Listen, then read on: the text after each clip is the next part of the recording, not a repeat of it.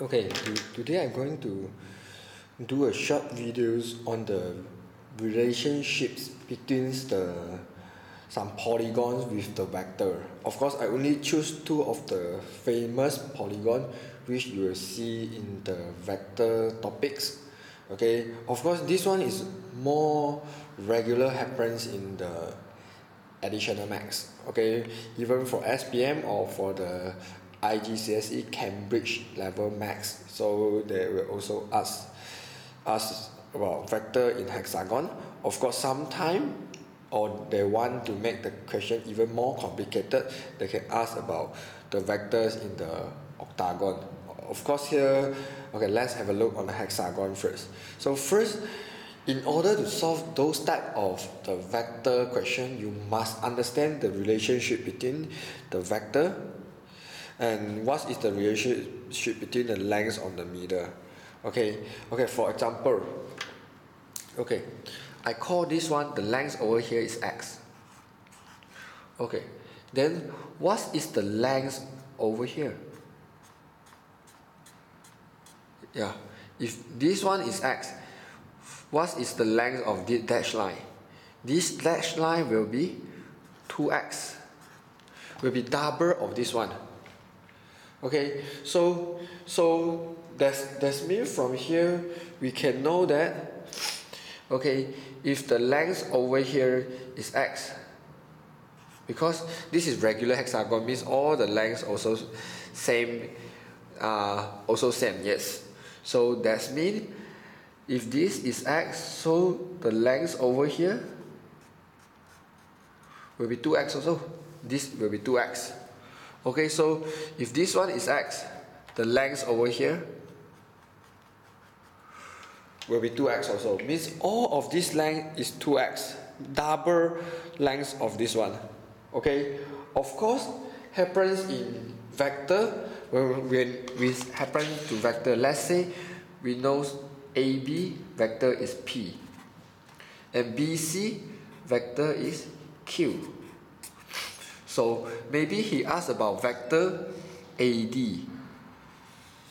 Okay, he want to know about vector. Okay, assume this is straight line and assume this one is a regular hexagon, means all the length is the same length. So we know AD will equal to 2Q. He will be double of Q. Will be double of Q.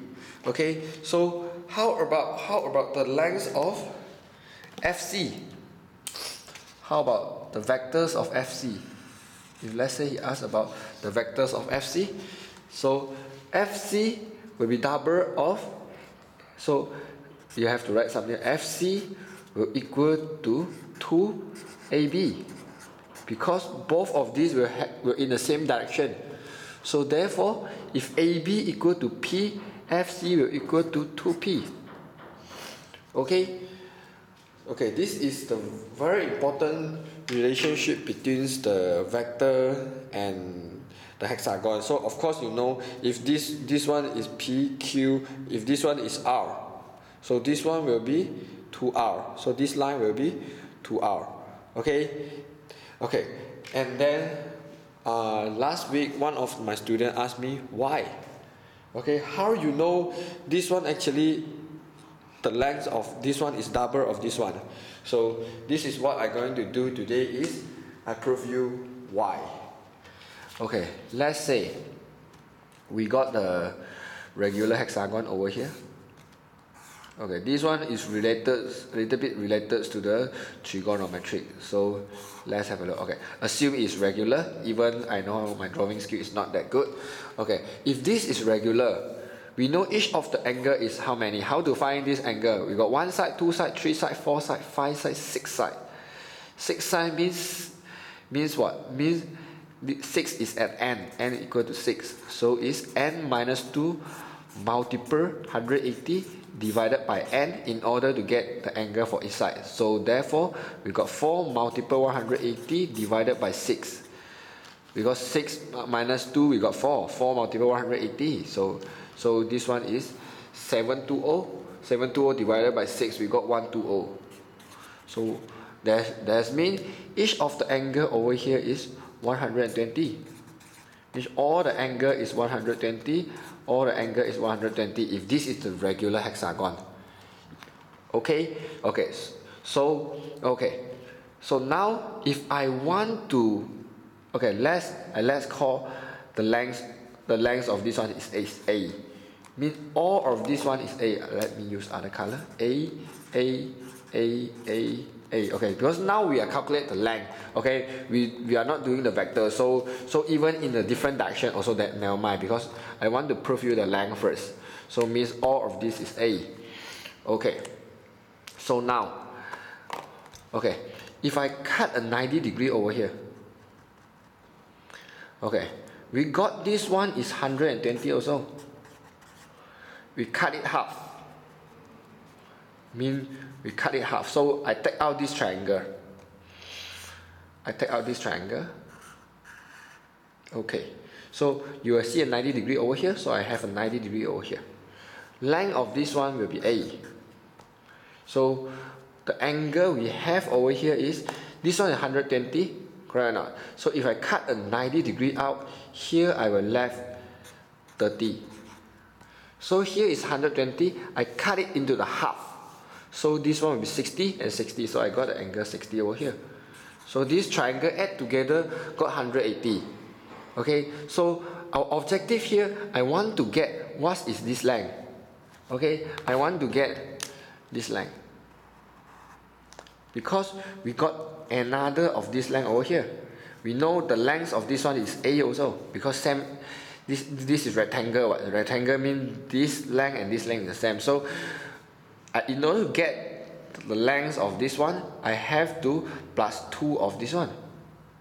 Okay, so now if this is A, I want to find this one, I call it X. How to find? Obviously this is opposite and hypotenuse. We know we can use size.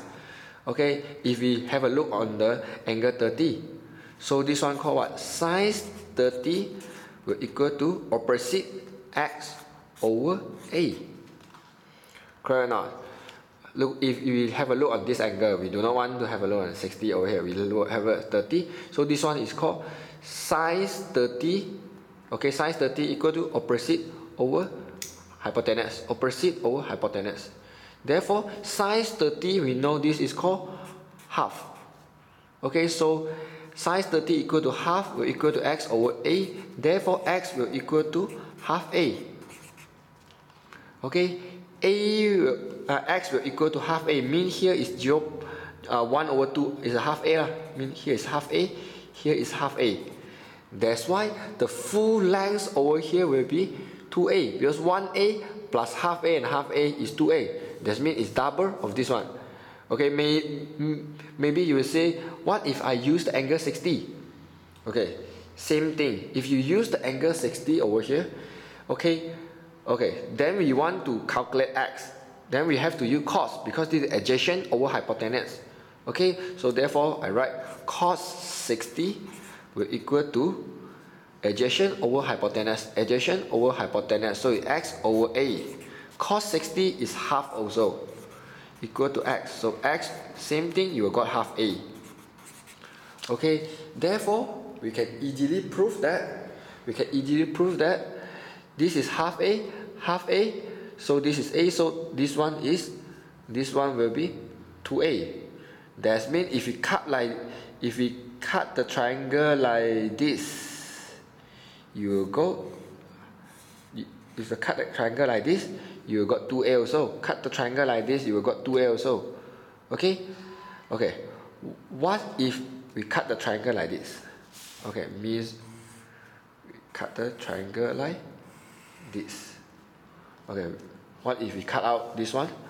Then this one you can use the cos rule to find this length.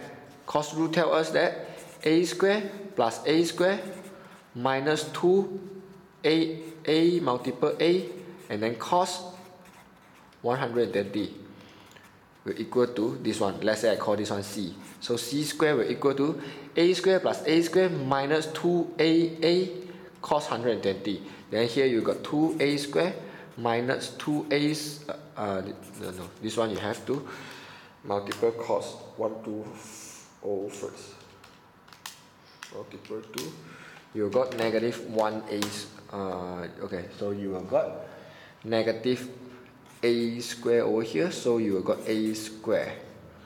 That means the length of this one is equal to, let's say, c square. 2a square minus 2 multiple a is negative 2a square. Okay, negative 2, okay, multiple cos 120, so you got positive 1. So this is 2a square plus a square equal to c square. So c will equal to square root of 3a square. Or you can mean the length of c actually will equal to square root of 3a. Okay, will equal to square root of 3a. Okay, however, in the vector, you got very seldom chance to find out this length. Most of the time, he will ask you to find this length, so you know it's 2a. And then he will ask you to find this length, you must know this is 2a. Okay, so from here, actually, it can give you some. Okay, so this is some line you must remember carefully. Okay, means those lines can divide this hexagon into the half one. This one is double. So if this is x, this one will be 2x. If this is x, this one will be 2x. If this is x, this one will be 2x. Okay, this is what you need to know between the hexagon and vector. So because in the vector, you must understand this one. If this is p, this one will be 2p. If this is q, this one will be 2q. If this is r, this one will be 2r. Okay, this is the relationship between the regular hexagon and the vector.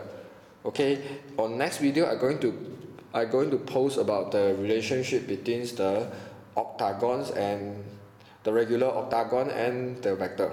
Okay, thanks for watching.